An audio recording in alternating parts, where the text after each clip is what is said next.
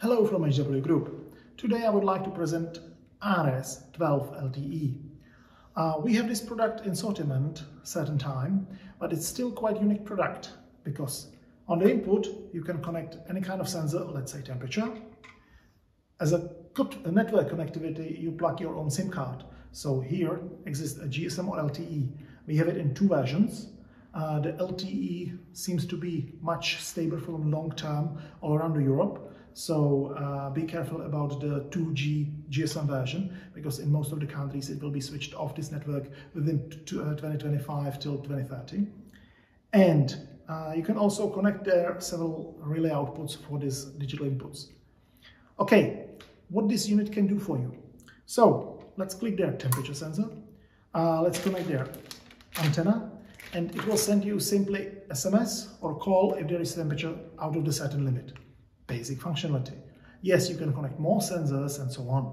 You can connect also relay outputs, because we have expanded module here and there can be 4 relays connected. So it can be simply switching on and off some relay outputs. Okay. Issue is, if you have 1 or 2, it's very useful because you can configure it through USB, physically install it, and then locate to some remote distance or some remote site where this device will be simply monitoring. The trouble is, if you have more than 3 of these units, it will be quite complicated to configure them remotely. So because of that, we have the central portal based on sensors technology, where this device can be easily connected to.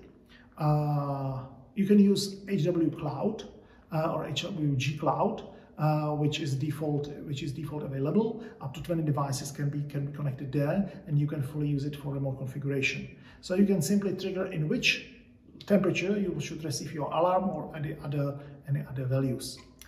Ares LTE can be very useful for remote metering, also because the 12 version has inside the battery. This battery can power all the sensors and communication up to 24 hours. So if there is power failure, it will simply send you SMS or email alert from the portal. There is a power failure on your remote location, and it's very useful functionality too. That's all for today from HW Group. Have a good day and see you later.